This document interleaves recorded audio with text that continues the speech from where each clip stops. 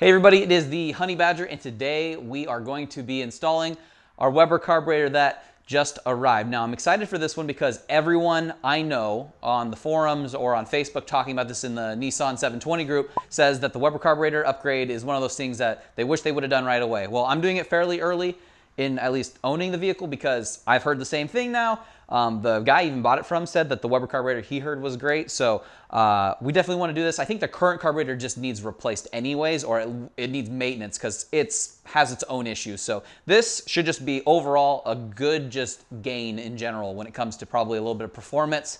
The current carb just gets atrocious fuel economy because I think something's wrong with it, not just because this pickup doesn't get great fuel economy. They should do okay, but current one's really bad. So we should see a lot of positive gains from this. This is the first carbureted vehicle I've actually ever worked on myself. I've been around carbureted vehicles for previous companies I worked for, but I've never actually dug in and worked on them. I'm so used to fuel injection on all my other vehicles, so I don't think that's going to make a huge difference, but it's just something that I'm going to be learning a little bit about today, which is also exciting. So let's dive in, see what all comes off, see what all needs to go on, and see how everything turns out in the end.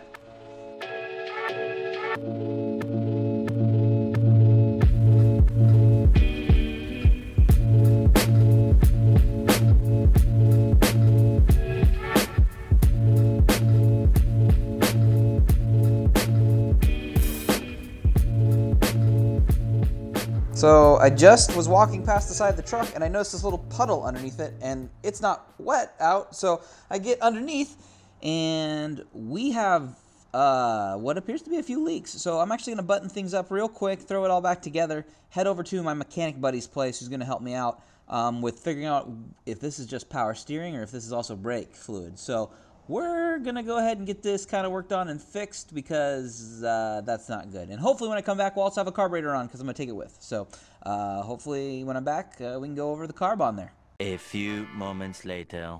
All right, we are back and everything is put together. We got our carburetor on, but before we talk about it in a moment, first we need to address why I left and went to my friends. So here we have our power steering, or our brake and power steering fluid. Fun fact, if you look down below all that rust and all that peeling paint down there, and there's some fresh bare metal and more paint that's bubbling away, we had quite the leak, and that's why there was stuff all over the floor of my garage. So we got that all taken care of, had a big help from a bud over there, and got things sealed up with our little JB weld was used to fix some things because we didn't have the correct parts, but JB weld, when you have certain leaks, will function good enough. So we aren't leaking, but yeah, definitely had a power steering leak and actually a little bit of a brake line leak too. So those are sorted, and now the carburetor is on. But before we talk about the carburetor's new performance and how fun that is, let's go see what came off. And there we are, a pile of parts. It is kind of crazy. I'm glad I definitely took this over and had my buddy help me with this. This is insane. So obviously the old carburetor came off, quite dirty. Probably a lot of issues. I had some sticky throttle stuff. Some of this is just not in as good a condition as it was, clearly. Boots are ripped on it. It's a bit filthy and dirty, and obviously really dirty still. Tons of vacuum lines. I probably would have underestimated the amount of vacuum lines that was coming off this thing, but he started helping me once I had it pulled off. He's like, oh yeah, all this vacuum shit is gone. You don't need that anymore. That's old emissions stuff. In fact, you know, old emissions crap. That's not needed anymore. There's even more we could take off. Didn't do the EGR delete. Maybe in the future I'll do that. Obviously, more stuff for the throttle. This is unnecessary. I don't even know what this is technically for. I know it comes off the end of the actual box. It goes right there and it goes down towards the exhaust, but it doesn't hook up with the actual exhaust. I don't know if that's just for hot airflow to get into your intake. I really don't know. We got more vacuum lines too, off the actual filter. So, and then more lines, and then more shit, and then tons of old hardware that's no longer needed. So tons comes off. Dare I call this also some weight reduction? Not that it matters in a truck that weighs as much as this does, but it's interesting nonetheless. So that's everything that comes off. And yeah, I would have definitely stumbled around with that for a little bit because I would have never thought that much stuff comes off. But some of the stuff's obviously pretty old and not necessary with the new carburetor. And so far, that is a dream. So let's go look and talk about that a little bit. And there you have it. We have the carburetor on as we saw, and oh my god, guys, the performance is insane. It is legit feeling twice as fast as it previously did. So if I had to take an estimate or a guesstimate of how fast the 0 to 60 time was of this thing previously, I'd say probably above 15 seconds, maybe closer to 20. It was crazy slow. Leaving a stoplight, I'd feel bad for the people behind me because we ain't going anywhere fast, and trying to pass cars wasn't possible. You'd already have to be moving at speed, and just they'd have to be going slower. That's how you'd pass. Now, I actually passed someone merging onto the highway. They weren't getting over. I put the foot down, and this thing kicks down and goes. You get a little bit of a kick from it, and it opens up. You can hear it just open up completely and pull in more air and probably spit in more fuel. So it is way faster, and it feels a million times better. This is easily probably going to be one of the best modifications I make to the pickup. So big fan. Now, the big thing I've noticed is, though, how freaking dirty and gross the rest of the engine bay is. So we're going to be cleaning it up. Everything needs a detail. And I noticed this reservoir has a hole in it.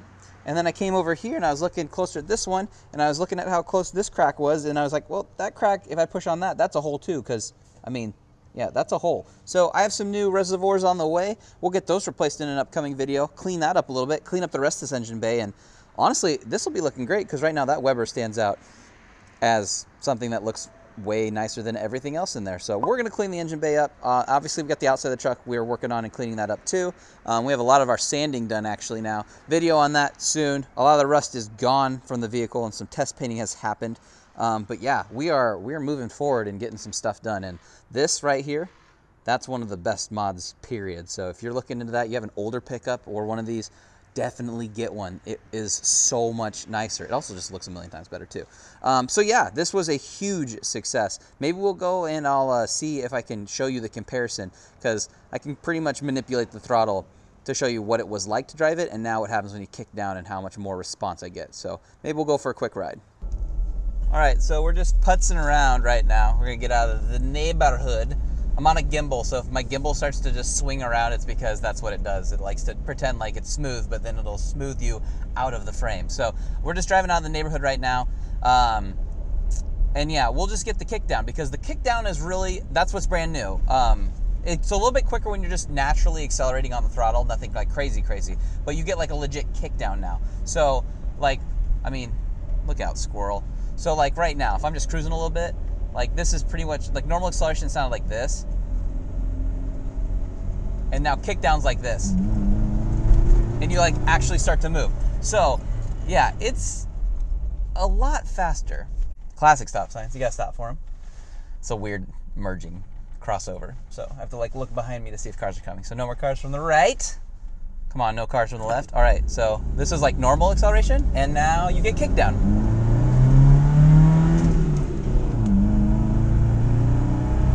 Sounds a little angrier too. And there you go, quick little drive. It's night and day. It's so much quicker. I mean, again, we're not going for speed, but the ability to drive it and pass someone's amazing. So that's gonna be it for today's video. Leave a like on it if you like the content, and subscribe for more future content. Make sure that bell notification's on so you know when an upload goes live on the channel. And thanks for watching. I'll see all of you guys in the next video.